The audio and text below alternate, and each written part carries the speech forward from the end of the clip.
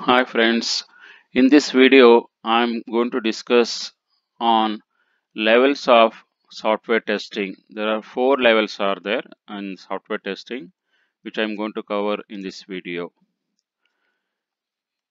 If you have come to testing Shala for the first time, please click on subscribe and bell notification so that you will be getting all the videos related to software testing so that you can easily learn the software testing and you'll be getting as and when we publish the new videos.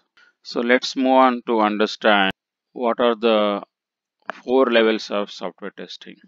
The four levels of software testing, if you can see, unit testing is the first level. The second level is integration testing. Third level is system testing. Fourth level is acceptance testing. These are the four levels of software testing. Let us understand one by one what is all about. So unit testing.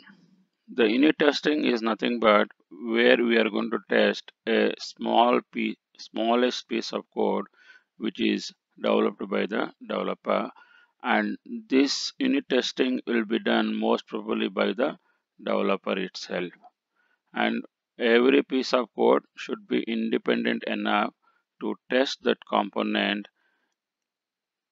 by the developer before he adds up a new code. And unit testing is very important for the shift left methodology. Shift left means we have to start our testing well in advance in the early life cycle of a development. That means here the development starts with the writing a code. That's where the testing is getting started.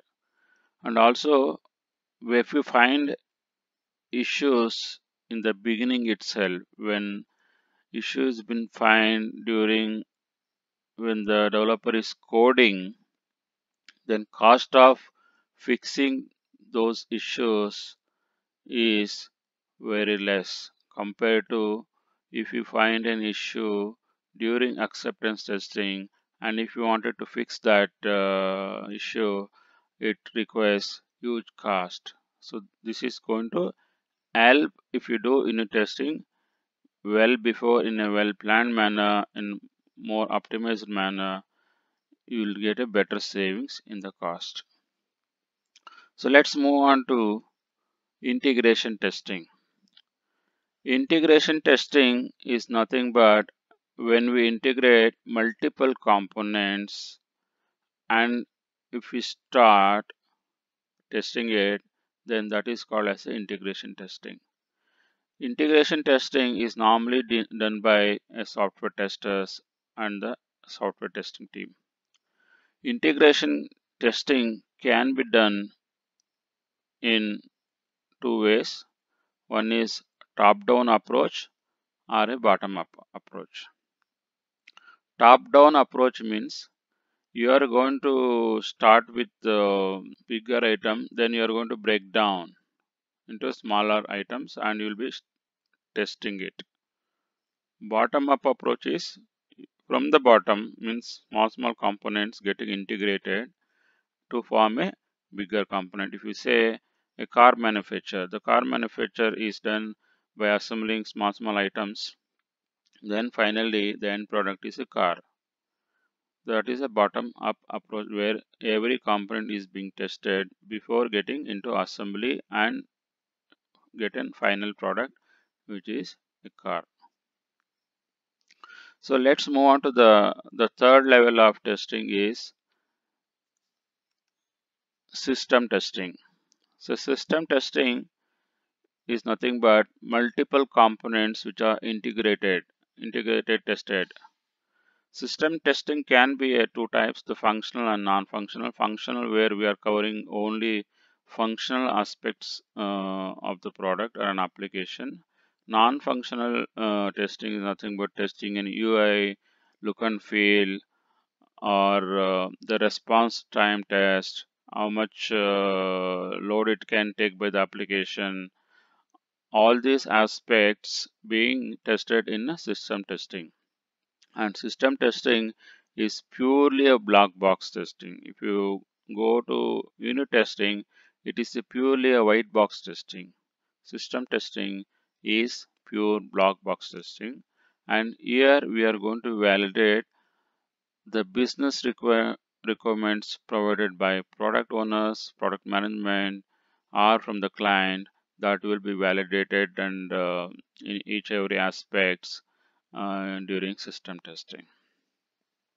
So let's move on to the last